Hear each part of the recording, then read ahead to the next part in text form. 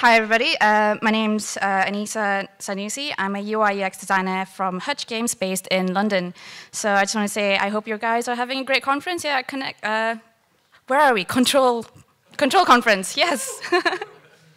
Okay, so I have not had this big of an audience since GDC, so I'm a little bit nervous. I'm so sorry. Anyway. So I used to work in PC games, but now I am designing for mobile. I really like to thank everyone for coming over, because I wasn't sure if anyone would show up at all, but yay, people. Okay. So let's start. The user interface is the dimension that lies between humans and machines. It is the plane of interaction between the operator, which is us, and the device. And at its best, its design is guided by our instincts to make the experiences with our devices stressless and enjoyable. Over the years, it has evolved into an art form as our interactions with technology become more complex and our desire to immerse ourselves in virtual spaces grow. Terms like human-computer interaction and user experience now define style and interactivity in where a computer creates a versatile exchange of dialogue with humans. So we're going to explore where modern UI came from, how they're unified into a global understanding of recognizable patterns, and what may lie ahead in the years to come. So in the early days of computers, the early computing machines relied on manual input with punch cards. It was developed on the backdrop of the Industrial Revolution. When they were automating the loom machines, they had like little cards with holes in them, and then they would punch through it, and then you get a pattern of really nice fabrics. So early computers, like the difference engine and analytical engine, were manual. You had to crank a lever to make it work and do the computing. And there's no immediate reactions or no real-time feedback. If you remember the very first programmer, Ada Lovelace, she actually programmed for the analytical engine there. So these machines were really good at a single job. So in the 30s and 40s, during World War II, it was very, very good for general. Whoa. So these machines were really good at a single job, which is to crack codes and help out with the war. But they were still using punch cards at the time, even though we have the power of electricity. So when the war was over, people were still kind of tinkering with the machines. And if you see the little EDSEC machine there, that one, it has like a second purpose after the war. So the cathode ray tube amusement device was, it was the first electronic amusement device. It wasn't really a video game, but it was something that people kind of had fun with. And then after the war, the EDSEC machine, someone programmed the OXO game on it, the tic-tac-toe.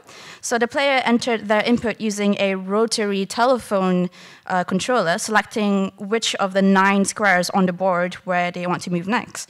So their move would appear on the screen, and then the computer's move would follow. So this is the very first instance of playing with an AI. And as you can see, oh shit, I'm not supposed to say shit, I'm sorry. Oh, fucking hell. I mean, fuck.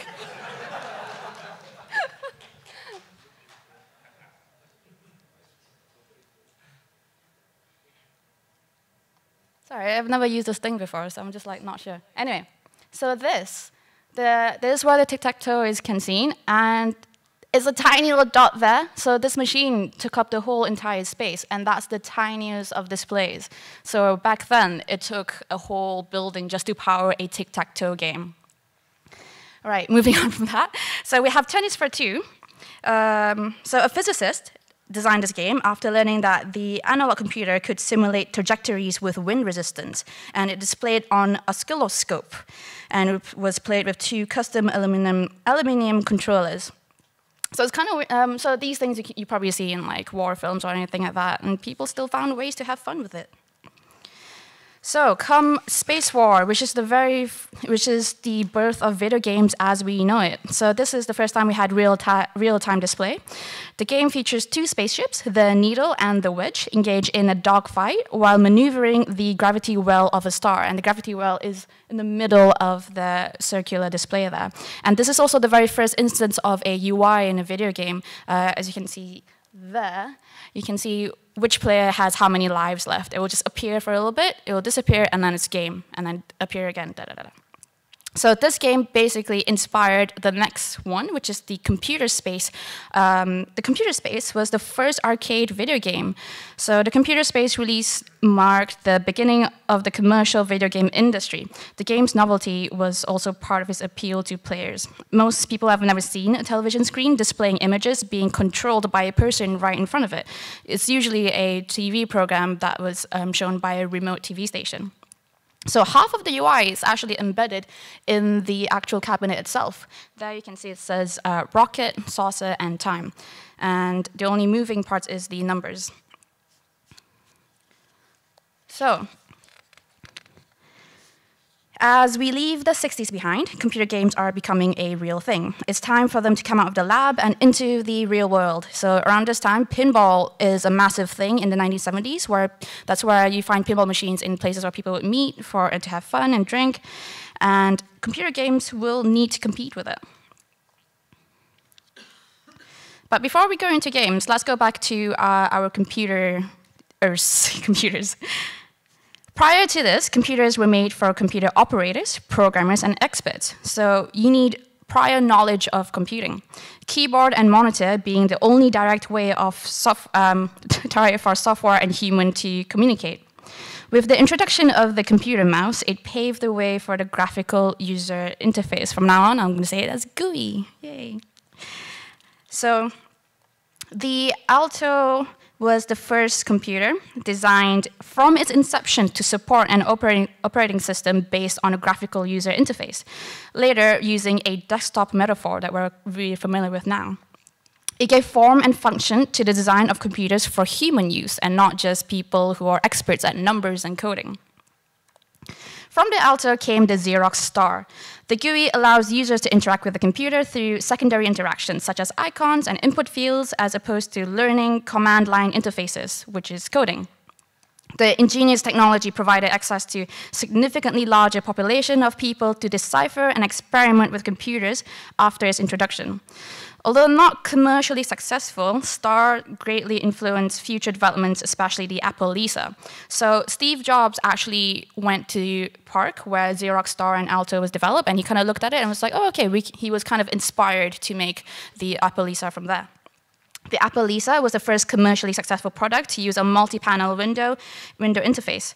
What's present are all the logical components of GUIs that we know now. It's just stuff like icons, windows, scroll bars, sliders, and everything. It's a little sobering to reflect on that most of what we have learned to add to GUIs since like the 70s and 80s is pretty much just eye candy. Right now, the most that we've innovated is just colors, animation. Everything like the basics has been done around this time. So let's get back to video games. And we have Pong. And it was a massive hit. It was the first video game that was a massive commercial success. Moreover, it basically launched the video game industry as we know it today. Based off a ping pong game that came with the Magnavox Odyssey, the Magnavox Odyssey was actually the first ever video game home consoles. So early machines marked the efforts to display information back to the user. So you have a score there between two players. The game's first trial run as an arcade machine was so successful that it was physically jammed with too many coins. People just kept coming back to play more of it. So home consoles became popular with the Atari. So the Atari unit came with the joystick, which was a universal controller that, unlike the old Pong rotary controllers that was winding up like that, this could work with a variety of different games, more than just one. The idea of a home computer is still expensive. They were really big and clunky and slow and costed, I don't know, $12,000 or something stupid like that. No one could afford it. But home consoles, though, they were cheaper to produce and cheaper to sell. And you could just have one that you could share with the family. So home consoles are a much more viable gateway to video games. And as you can see here, the UI is still pretty much the same. It's just numbers. It's just to tell you how much time you have left or how much score do you have. It's very much just functional. And then came the boom of stuff like Space Invaders and Pac-Man, arcade units borrowing retention tricks from pinball, basically keeping high scores and keeping people to come back. Bright colors and sounds, and just making it really, really interesting. I'm sure if you've seen any 80s movies, there's like always an arcade game where it's like just super bright colors, neon colors, and just loads of beep, beep, beep, beep, beep. So that was the pull to get people interested. So the UI here is still very much purely functional to show you how to play, keeping track of scores, and basically it's just the bare minimum for players to understand what's happening. And we'll go back a little bit quickly to the PC. Around this time, this is what it looked like. The Amiga, Macintosh, and Windows are shaping up with the new GUI patterns introduced by the early Xerox Alto and Star. Part of what made the first Macintosh a pivotal event was that Apple reinvented and improved it. The development involved deeper investigation of interface psychology and design that anyone hasn't attempted before. Apple successfully claimed the leading role in carrying forward UI. UI, as it proved, could sell computers to the mass market. Microsoft and others in the personal computer market kind of scrambled to adapt. As you can see there with Windows 1.0, it was a little bit ugly and unsuccessful, and it was garishly colorized, and the GUI didn't support basic features like overlapping windows. They largely failed to displace Microsoft's own MS-DOS. So Microsoft's time was not just yet. It's coming up, but not right now. In the next 10 years, the UI releases started to incorporate features such as color, higher resolution displays, and better processing power. But the UI design remained relatively consistent. As you can see, this is very familiar to us even now. So, we are now at the golden age of games. As the computer world is still trying to find their feet, video games have been accelerating at top speed. Thanks to a low barrier of entry, this is the golden age, where, as you can see, all of these titles are still going on now. We're still playing legacy titles from this time. The UI is still constrained by the platform, so though ultimately it's utilitarian. So it's ultimately utilitarian. There's an emergence of personality in it. Icons are now part of the rhetoric of the game branding, like Mario's head as a pointer, or the hearts representing lives in Zelda, the iconic finger pointer in Final Fantasy. So we're starting to connect icons with certain video games. With better processing came better and more complicated UI, such as nested menus that you find in RPGs. Blech. Color schemes are taken into account more seriously as well, because I don't know about you, but I really like how the UI looks like in that. It's like everything's quite coherent. So a huge amount of video games and technological groundwork was done in the 70s and 80s, but when the 90s came, video games have matured enough that the UI are no longer purely functional. It's now recognizably part of the entire aesthetics and design of the game. Emerging here is the stylized UI based on genre and overall art direction. By this time, the staples of video games of UI have been established. Things like health bars, leaderboards, option screens. Here we see how fundamentals of color theory, information architecture, and sophisticated sound design has emerged. We have become accustomed to communicating language between game designers and players at this point. One thing you want to know is the start of the internet and portable phones. Like that. I don't know what the internet looks like at the time, so here you go. But spoiler, they're kind of small and babies right now. They're not big yet, but in the future, I have a feeling they might have a big thing. So by the mid-90s, the big technological breakthrough was the CD. And now you can fit a lot of bytes in one disk, and games can finally traverse through the third dimension. So this is what 3D broke out. Here, video games are now mainstream. People have heard about Atari, Nintendo, and Sega. So enter Sony with the PlayStation 1. alongside Nintendo 64, Sega Dreamcast. Video games now have big, powerful companies backing them up, and we see the seedlings of their branding here. From the boot-up screen, players familiarize themselves with the factions. And within the consoles themselves, you can see how they are branching out to a platform for more than just games, but other medias like music players. I'm sure if you're looking at that right now, you can just hear the Sony sound going, I don't know, I can't make the sound, but you know what it sounds like. So it's also a very special time for PC, because this is where Windows 95 and Mac OS 8 and 9 was widely used everywhere. Computers are now in family homes, regardless if someone knows how to code or not. Finally, this technology is now commonplace. Okay. So thanks to 3D, designers and artists alike get very creative with the UI. We now have the spatial element of the game to play with, the 3D space. You know, we're just not locked into just the 2D space anymore. So in 2009, a thesis on games UI coined these 4 terms to describe the different UI theory. Just to go them, I want to go through them really quickly. So non-diegetic UI is the traditional UI elements. These elements have the freedom to be completely removed from the game's fiction and geometry and can adopt their own visual treatment. There are things like health bars and heads-up displays, so things are just floating on that screen. Spatial is when 2D UI elements are used in the 3D space. It's used when there's a need to break the narrative in order to provide more information to the players. They'll sit within the geometry of the game's environment. Sometimes you have UI elements that don't fit within the geometry of the game world. They still maintain the game's narrative, but sit on a 2D hub plane. So these are called meta elements. A common example is like the blood splatters when you're playing FPS and your health bar is low. And last and definitely not least, everyone's favorite, which is the diegetic user interface, where it exists within the game world, both narrative and 3D space, so the player and avatar can interact with them through visual, audible, or haptic means. Well-executed diegetic UI elements enhance the narrative experience for the player, providing a more immersive and integrated experience. So that's one example. Ooh. That's one example of a health bar at the back of a character. And also Fallout, when you want to check your little arm thing, it actually physically goes up to the screen. Cool. So now we've survived Y2K, and the new millennium is upon us. What do we have now?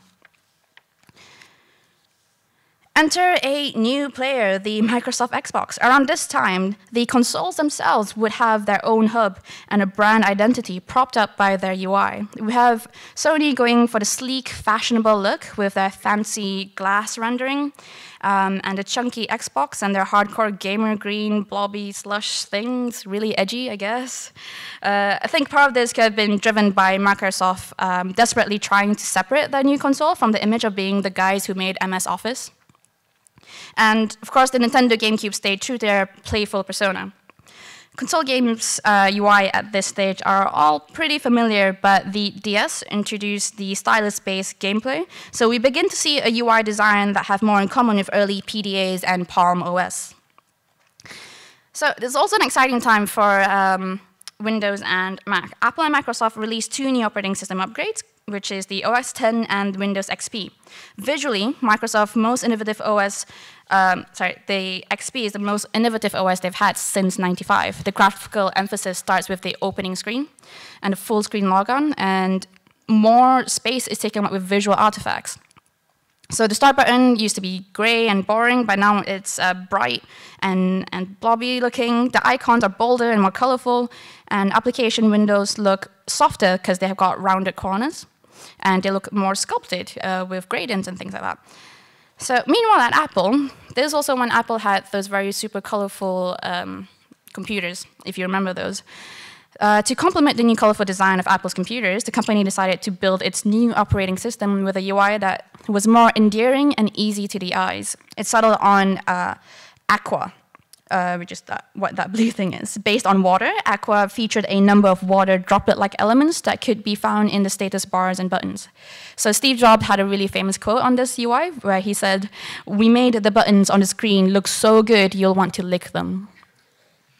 I did not want to lick my computer, just saying. And this is also during the time when the PC and Mac had a little bit war of like, I'm a PC and I'm a Mac. I do this and I do that. Yeah. So that was a good time. By this time, there is widespread participation in MMOs because the internet has gotten better. Players are playing with other people. Some of those players are very into their games and they make their own UI. If you see that clusterfuck, I mean, sorry, so sorry. Yeah, so you see that it's a bit messy, but it works for some reason. People are starting to mod their UIs by themselves just to do whatever they want. The Sims took off, and people were modding their own clothes and their own items and uploading it to the internet and sharing it. So this was the height of personalization in PC gaming. Right, so moving on from there, around this time, the big three have settled into their own brand identities. The PS3 and Xbox 360 had an agenda of pushing technological limits. They just wanted better graphics, better sound, better everything. Whilst the Nintendo Wii was pushing the limits of what it means to be a video game at all, with the introduction of nunchucks, a really big departure from a very conventional gamepad. UI-wise, the PS3 held on to their sleek looks. This was at a time when Blu-ray was taking off, and I feel Sony have moved on from a gaming art direction into, in order to tie in non-gamers to buy the consoles, even if it's just to be used as a Blu-ray device. If you remember, HD DVD didn't take off because of that, basically. Blu-ray took off. I have 5 minutes, what? Okay, so the Xbox 360 have ditched their edgelord look and went clean. It's still very much geared towards gamers, and Nintendo's minding their own business with their cutesy soft look. And Windows and Mac both gotten sexier as well. They moved away from bright colors and playfulness to modern and glossy. The OS UI now has gone very high fashion. So, oh shit, I forgot to say, iPhone came out. Yeah, it was a big deal. Okay. So around this era, games UI haven't had a big design breakthrough, meaning the tropes and rules have already defined. But this is also when specific teams of people doing only UI are important, so you can get a job as a UI artist. So now we've caught up to today. So we live with our devices on a daily basis, constantly have phones with us. All of our games consoles have reached equilibrium of UI sophistication. Open up PS4 and Xbox One, and you'll see the flat design you're already familiar with through PC and Mac and Phone OS. So at this point, minimalism is on vogue. Less is more. Games are getting increasingly cinematic. It's all about immersion. You know what doesn't help immersion? Fucking UI. So there's a big shift towards minimalistic UI, where they are barely there or just enough to aid players. In fact, some games don't even have UI. You could argue that the best UI is no UI, right? So where did the UI go? Did I mention the iPhone? Yeah, well, they went to smartphones. So the smartphones ushered in a new age of video games. The access to smartphones and the robust App Store means the barrier of entry of people to play games is close to zero. So anyone can just pick up something and play on the go. Game interfaces begin to lean into developing trends of how we play mobile games. We're not sitting down and playing them for hours anymore. We're playing games that are quick to pick up, can be easily put down, and just quite easy to master. So some games are purely UI, whilst others mask it entirely.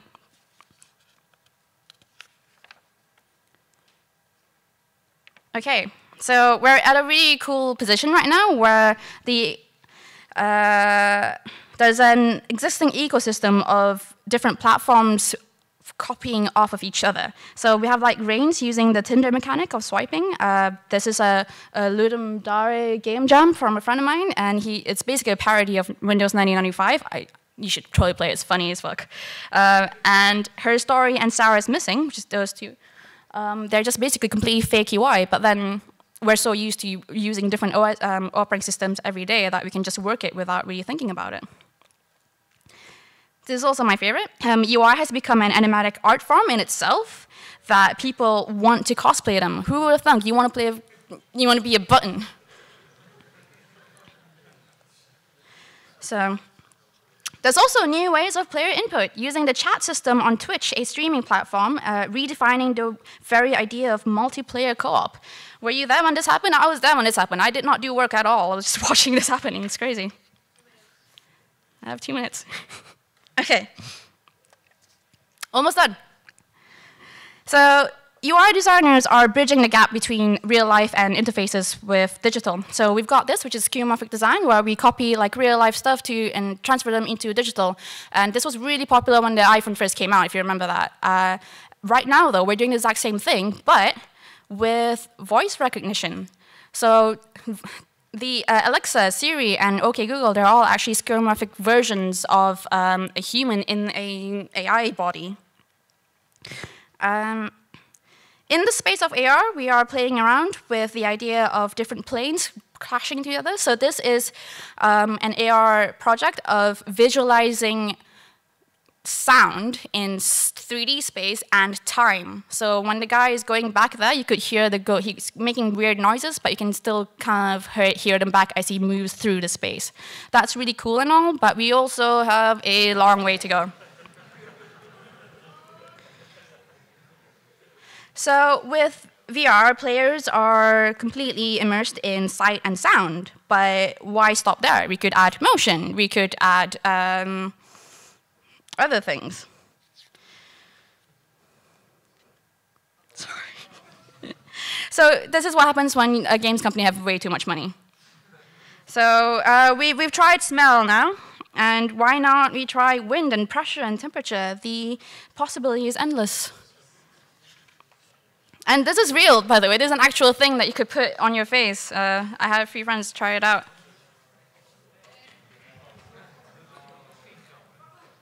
Yeah, it's a bit gross. Anyway, OK, let's wrap this up. Maximization of usability and user experience are two of the main considerations when designing for UI. These ideas are significant because machines are, in most respects, made by people for people, especially in video games, as playing is an intrinsic motivation for learning. This entire story is a marvelous lesson for user interface designers in how design innovation doesn't happen in a vacuum. UI design is no more separable than other forms of engineering and art, from accidents of history and the constraints of economy. Understanding the complex way that we got here to get where we are now helps with thinking about design problems not simply as exercises, but also a response to human needs.